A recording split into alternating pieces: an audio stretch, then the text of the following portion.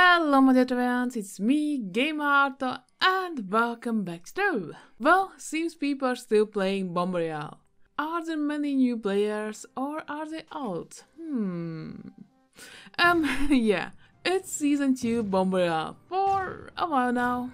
And you know, if you win a game, get first blood, or survive long enough, you'll get some Bomber Royale Season 2 coins, which you can trade for some nice things, like a dragon, an angry piggy, and some auras, like this one. That's my mind now on the coronavirus lockdown we have. But what to do if you missed out on the first Bomber Royale season, or were just lazy like me, and didn't get the dragon and other stuff?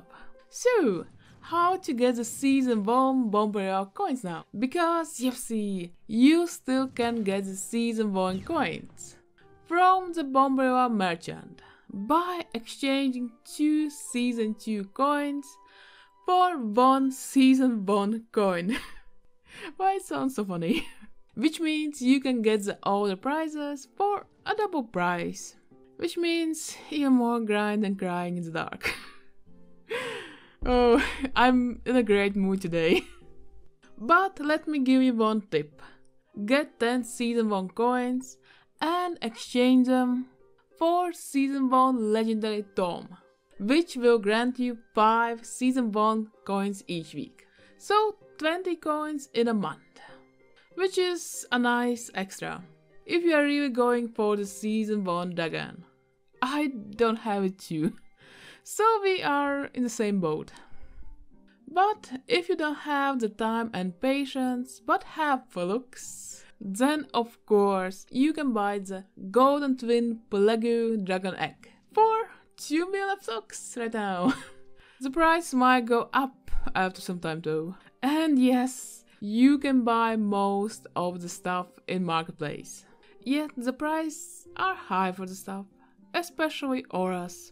So decide if you are using your time or flux to get the Season 1 Bomber Royale stuff, or just let it go. Everything in Trove is optional if you don't care much for mastery. Only shame that you can't loot collect the old arena coins into the new ones. Well, at least from Season 1.